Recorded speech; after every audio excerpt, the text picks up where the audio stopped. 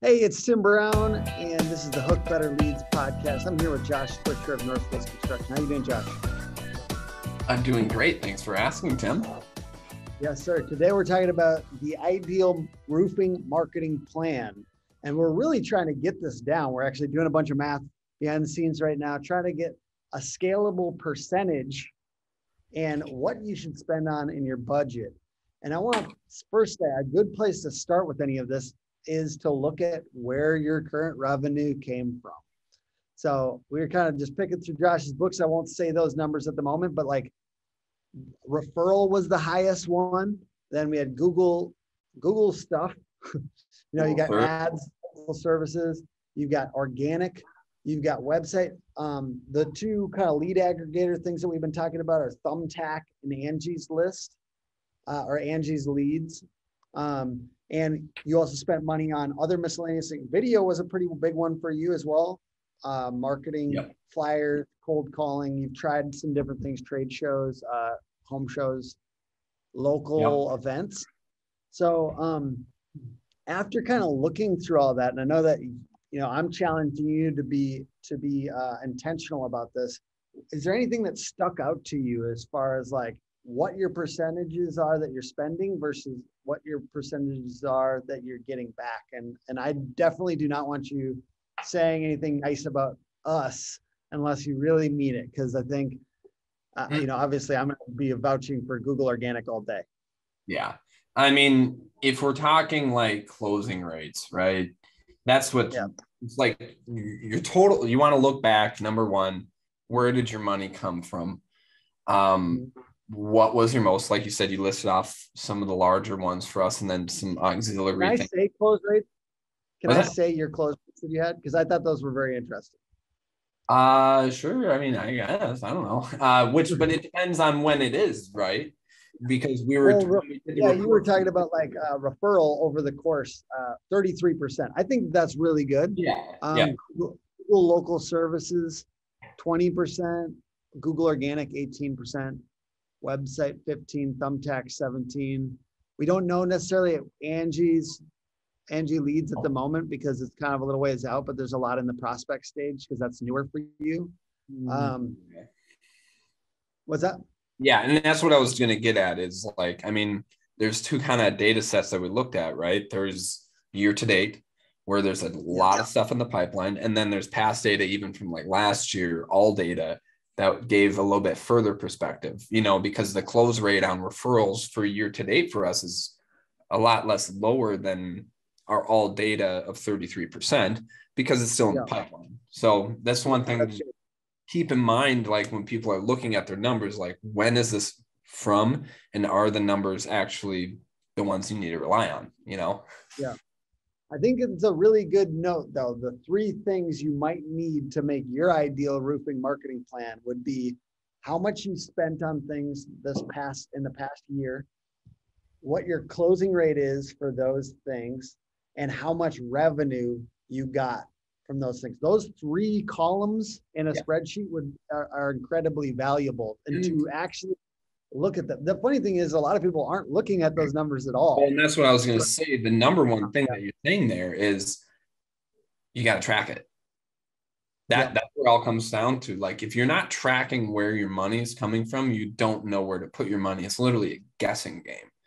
So you got to have systems in place, whether it's literally asking a customer on the phone, how did you hear about us? Or just if it literally comes in, making sure you're documenting and tallying that information. Otherwise, you're throwing away money. Yeah. I mean, that's the first step, really. Get a system in place to track where your money is getting spent in accounting style. Know where you're spending money with your financial accounting, not only just on marketing, but subcategorize it by vendor and lead source and type, Google local services versus Google AdWords, have them divvied out and then track them in your CRM based on those things too. Would you say it would be smart to increase the budget for the things that you feel that have the most revenue? Like, and tell me if I'm wrong. Like to me, it would be like, all right, I'm going to push into that lead source. Obviously, try to pull out the fact that you spend money on us, because I know that that's going to make you answer differently. But if you're trying to get more leads, could you just, hey, I just want to spend double the amount on Google local services, for instance? Like, I'm just going to try to spend more money on that. Is that feasible? Or why or why not? Is that a good answer?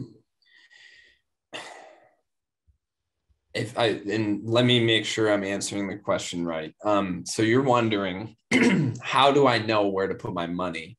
Really, is what you're asking. Because I'm always about like, I want to increase on what's working. And I think we talked about it. One of the things we talked about before this is like, Google organic, just because you spent $10,000 a month on it doesn't necessarily mean that it's always going to go that much quicker. So there are certain limitations. Well, and you can't other nuances each avenue too, like organic is branding too. That's a long-term play. I mean, we've always known that since we've worked together, and it's been good return on investment for us. But that's a longer term play. So if you're talking Google local services, that's a hard one too, because like when that first came out, it was so much more lucrative because we were one of the first in the state that were on there as a Google guaranteed. And it's like slowly tapered down in regards to its efficacy. But like right now, I mean, if you open your bidding, if you want, I have it bidding like no budget limit on the bids, like as many as possible, bring them in. It never will spend anywhere close to what I'm allowing it to be able to spend, so it's not like you can just crank that up and get it. Okay. All the time. And it depends what we were talking about. Right. Angi Leads. I mean, hypothetically, and from people, I don't have experience deep in that, but hypothetically, I mean, it's a little bit more of a turning up the dial opportunity there. I know that's a very controversial vendor. What's that? And then they can just spend more on their Google ads. Exactly. Which first and foremost probably would be better for you to spend your money on your Google ads first and foremost. I obviously have an opinion on that. I think, but basically, no, it is nice to have. We were talking about this before, as well as like, it's nice to have a lead source that you feel like is kind of scalable, that feels like you can turn up the money and the leads will, like, when it's cost per lead, it feels that way. There is a limited number of people clicking on even the Google ads and the home.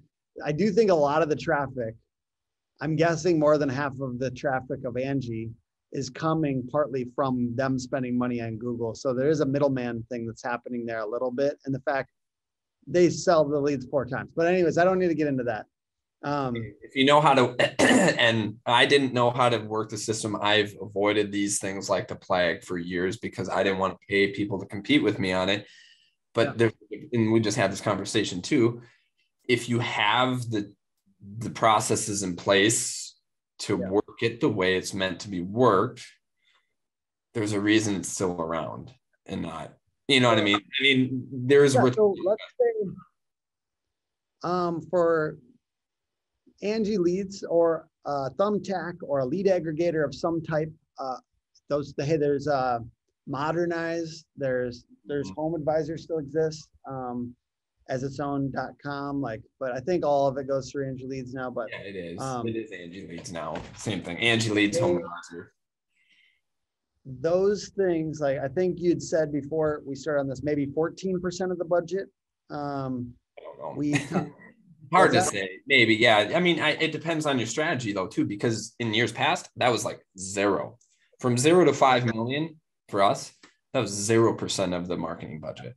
But that was specific in my mind, and I just didn't psychologically like making them compete because we're working so hard on the SEO, and it just felt like cheating your brand. In my mind is kind of how I felt. It's like, I think if used properly, they could be done to help build your brand, but that was not our strategy. So you had here Google local services and AdWords, maybe about 20% of the budget. We were talking about SEO. About in 20% actually. Yeah. Okay. So let's say 20% on organic, 20% on Google ads and AdWords, local services. Like you have 15, maybe it's 20%. To me, the other thing is short-term to long-term tactics. Yeah. You need to have a good balance of short-term tactics, need leads now, I have salespeople ready to go, and long-term tactics. This is a pretty good deal long-term for these. Like if I build into something compounding, or I have a lead in something, like I'm pushing ahead in something, like, who knows, you could rock home shows and do really well. Like there's different people do really well at different things. Yes. You could be doing a common one is door knocking. Some people have that system down like clockwork. They can put more people canvassing and make it happen. So pushing into what's working though, and then balancing a good, like, I think, hey, maybe half of your stuff is like short term, like we need leads now, LSAs, Thumbtack, Angi Leads, you've got a balance of that. And then you've got other stuff. And I know you're spending some money as well on video marketing. So but that's long play, that's long play. And then potentially it has some positive effect on like closing rate or something like that. But kind of noting that you've got this balance of the long-term and short-term of marketing. And I think some people get stuck where they think of everything in marketing has to be that short-term lead only. There is a disadvantage to that because it's not a good foundation. Yeah. At all, I wouldn't say. And I think you're kind of hitting kind of a core concept to compound on the first point. Like, number one, track your data. But number two, have a plan, like really look inside, like what is working in the marketplace, use the data, but what is your brand? How do you want to be positioned? What is your 5-year goal, your 10-year goal, all that stuff, reverse engineer it back down to your yearly goal, your quarterly. And like you said, diversify, identify like how much of that budget should be long-term, short-term. What is the lead cycle, the average, like, time in the pipeline before you close the sale, and keep all those things in mind as you're designing it. And then you'll be able to divvy it up. And at the end of the day, it's trial and error. It really is. I mean, and sometimes you tried a bunch of stuff that didn't turn into business, but you have new information about what doesn't work. Yes. And it hurts a little bit. You kind of like, you tap other roofing company owners who have done this a lot, and you kind of ask for their feedback. And it is kind of weird how generous sometimes other roofing companies can be with their information. So that you do get a little bit of help, like from asking for other people's failures. What did you fail on that didn't work? Like, there's options learned from that too. And then, like, one thing to keep in mind is no matter what, like, track your, like, I think a couple points. Number one, track your numbers. Number two, like, look at the numbers and use them, let them talk to you. But you really got to have processes.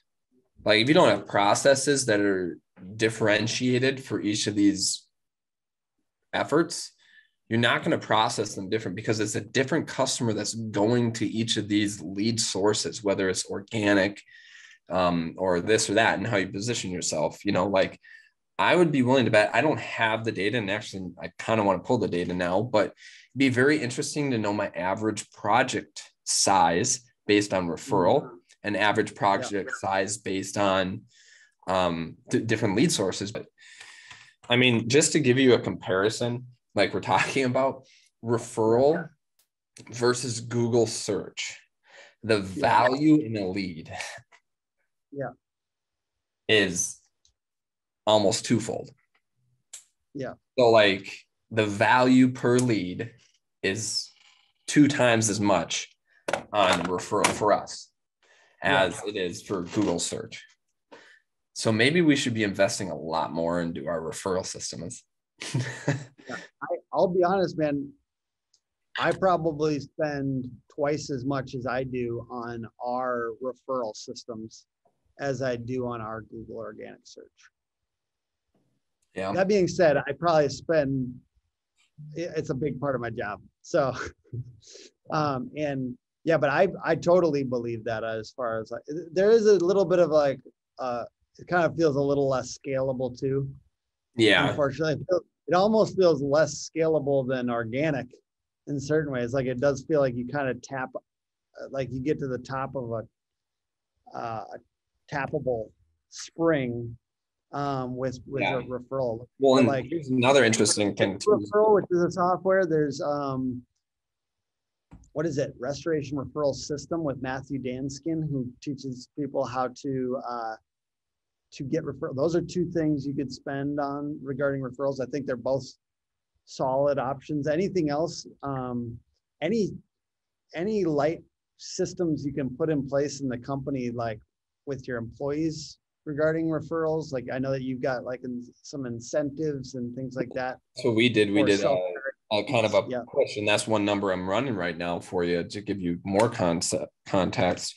Is I did an end of summer kind of leads promotion with my staff that I had bonuses, like if they're self-generated, whether it's referral based, solicitation, whatever. If it's self-generated, I did an end of summer leads promo, and that one increased. So like that increased. So, referral was twofold from Google. That increased from referral another 50% in value per lead for that, just by like having an incentive in place, working with your team, like to generate that revenue. It had a better like value per lead, because number one is higher close rate, less time wasted, less ad spend, like all that jazz. Another good number, which would be interesting, is previous customers. Like right now, previous customers,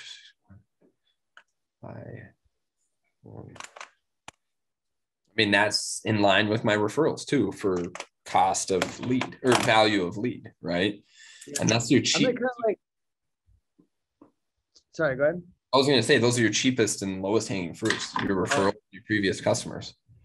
Oh yeah, and there's a value to things that close easy.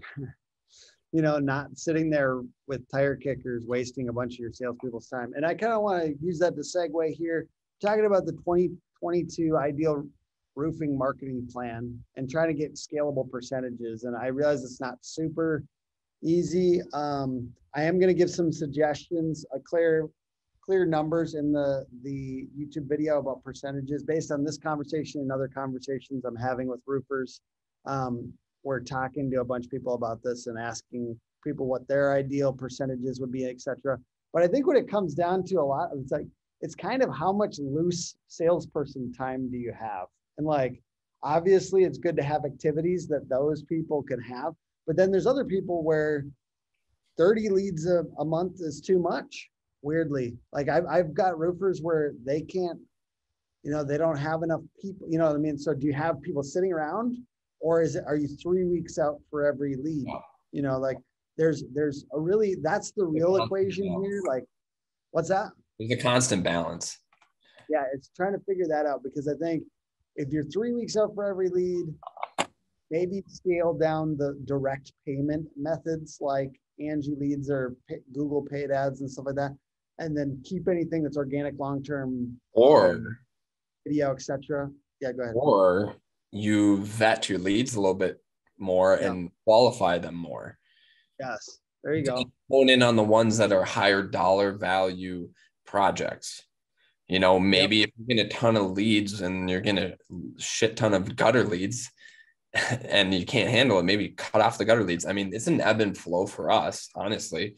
Like sometimes it's like, oh my gosh, this is too many. Let's cut off, no gutters, no repairs allowed. Like, no. And then other times it's like, all right, let's open the floodgates again. This is opportunity. We still get close rates off of that. It's still revenue and driving it. Just open up the floodgates again. I think that's also, like we said, like turning up the dial or not. Like maybe not. It's not even just turning up the dial. Maybe it's just opening yourself on your offerings depending on the time of the year too. Yeah, that's good. And then let's swing kind of to the other side of it, is like, if you've got people sitting around, like there's a cost to that too. Mm-hmm. There's a cost. to multiple salespeople not doing and or doing low value activities. I'm not saying like it can't, door knocking can be low value. I'm not saying it always is. I'm just saying if you've got closers, obviously you don't want them doing just prospecting a lot of times. And I know that there's different thoughts on that, so I don't want to say that too strongly. Well, it's an interesting concept too, though, that I had in conversation today with someone that they were talking about identifying, not only like breaking it down, like we're talking like legitimate, you got a sales team. He was talking to me about breaking down closing rates by salesperson, by lead source, and then incorporating that into how you allocate those leads based on their strengths. That's good, because sometimes that person that's really good at responding to organic stuff isn't as good at or retail or insurance or gutters versus roof or Angie's list. It's just finding those numbers. And that's where like knowing your numbers, like we talked about that first point, like documenting it and knowing your numbers. And this is literally what this person told me, like you got to have the information data to make the decisions. If you don't, you're blind. That's good. So I'm going to throw some numbers out there. We talked about 15%, 20% for Google organic. We talked about 20% for Google local services and ads. We talked about maybe 15 to 20% for lead aggregators like Angi and Thumbtack. These are loose numbers. Obviously, look at what's working for you. What are you able to close? Look at your closing percentages. Look at your individual salespeople. Mix it up. You also could, you can hire a marketing manager, which can be a little bit more expensive. Obviously, the management of that person. Do you feel capable of managing that person?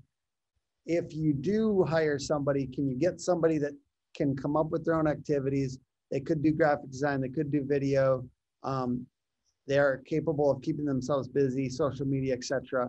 On a regular basis. That obviously can be a bigger chunk of the budget. And what would you say, Josh? I know this is something that you're thinking about in the next couple of years, if not the beginning of this next year. What would you say is the revenue spot where an average roofing company should hire a marketing manager? Just this is kind of an off. That's an interesting question, because I don't fully know the answer, and I'm trying to figure that out myself. I know what you said is you feel like around 5 million, and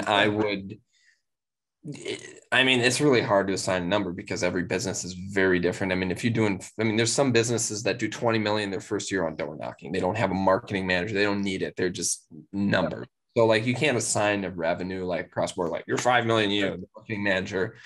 But then there's companies also that do 3 to 4 million, but they're full retail, high margin, 10-step close. And it's very strategic where they get their leads, and maybe they need a marketing manager to get those leads with their high margins and big marketing budget allocated towards that.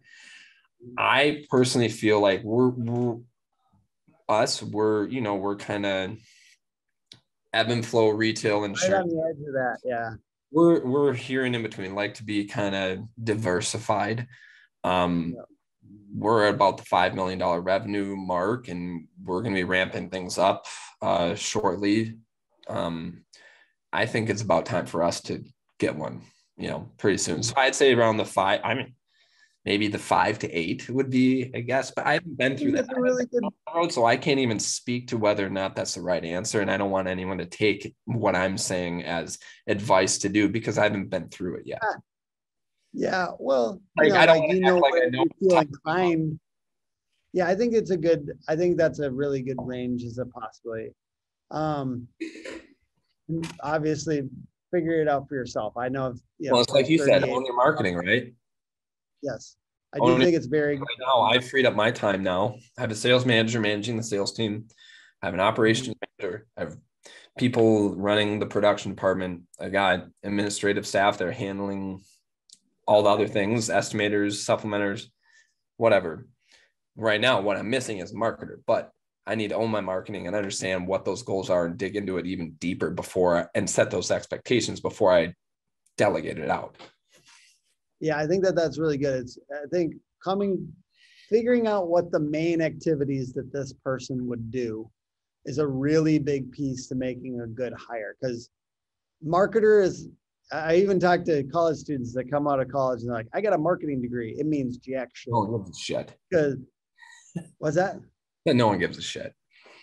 Yeah, no one cares. So like, hey, if they were a copywriter or a video editor, or like, so there's like kind of different, you kind of want somebody with a little bit more specific of a skill set if possible. So that anyone can pass with a B. I mean, I shouldn't say anyone, but I went to college for business and I went to school with a lot of people that graduated that I would not hire for that role. and you know, you and I talked about this before, and maybe this is overstepping on the suggestion side too, but I do think looking for somebody a couple of years out of college is not a bad bet too, because I think they need I get this. Yeah, I get the feeling sometimes when you go earlier than that, that like a job is not always, hey, a job is hard. Jobs are, it's work, it's real work. And I'm not trying to do the whole like, dang you, Gen X or Gen Y or you, whatever. What gen are we at? Gen Z. Gen Z, yeah. Yeah. What, dang you. I'm not doing that, but I'm just saying like ultimately there's an element of let them go out and get a couple roughed up and then bring them in. So you don't want somebody that comes out of college is like, so work is hard? Yeah, work is hard. You know, like it's okay that, and somebody's got to hire those people out of college, but I ultimately. It doesn't have to be hard if you're smart and lazy. Yeah. Right? Steve Jobs wanted to hire the laziest person because he knew they would find the most efficient way to do the job. Yeah. I like it. Okay. On that note, let's wrap this up. Hey, it's been enjoyable talking with you about this. I know that we didn't give anything that was like super hard and concrete. We gave some ideas for percentages. We gave some nuances, and I hope it's useful for you as you're allocating your budget in 2022. And hey, you know more about your situation than anyone else. Yeah. So do what's right for you. At the end of the day, it comes down to harvest the numbers, get the numbers. If you don't have them, dig for them. And if you can't dig for them, start documenting this point forward. Like get the numbers, document your leads, where they're coming from, find out and document where your revenue is coming from, and set a budget. Like just start budgeting now. It's going to be off. It's not going to be right. You're going to mess up. I was told this advice by someone much smarter than me, so I'm just regurgitating what I've been told. You know, make a budget, document your numbers. That is the tool to freedom, because you can take those numbers and look into them and use them to do amazing things. Sweet. Check that out, nofaceconstruction.com, and the podcast is put on by hookagency.com, Hook Agency all over social media. Thank you so much for joining, watching, and listening. All right, bye-bye. Thank you, Tim.